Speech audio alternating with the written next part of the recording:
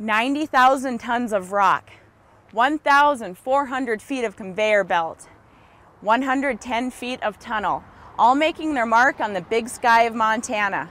Montana Limestone Company's new loadout facility is ready to rock and roll.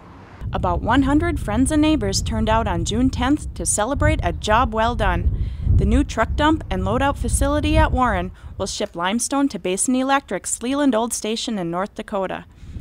Montana Limestone is a part of Basin Electric's Cooperative family. And I want to thank everybody that has a part, large or small, or any part, in this incredible co-op chain. Each of you make the chain strong, you make the chain work. We are proud to be a part of it, along with you. At the time of cautious economic uncertainty of many of our businesses and industry, this is truly an exciting day for every one of us. To be able to harvest a natural resource in our county with the least amount of environmental impact is truly a great asset to Carbon County and the state of Montana. The limestone will be used to remove sulfur dioxide emissions from the flue gas at Leland Olds. And most everyone understands that utilizing coal today is becoming ever increasingly a challenge.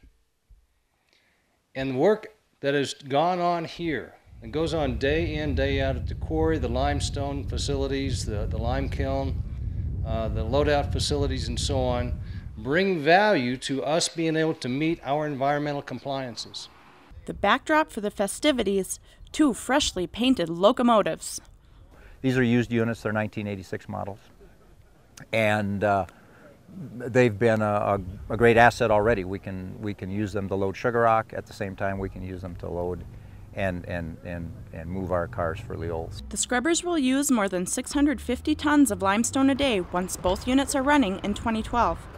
A unit train will deliver 100,000 tons to the power plant each spring and fall. We're very proud of this. It's quite an on-take for us. It's a bigger project than any of us out here is used to, but we're looking forward to the challenge. But it looks good coming through here, and it gives a remote area of the state something to be proud of. At Montana Limestone Company in Warren, Montana, I'm Erin Huntemer.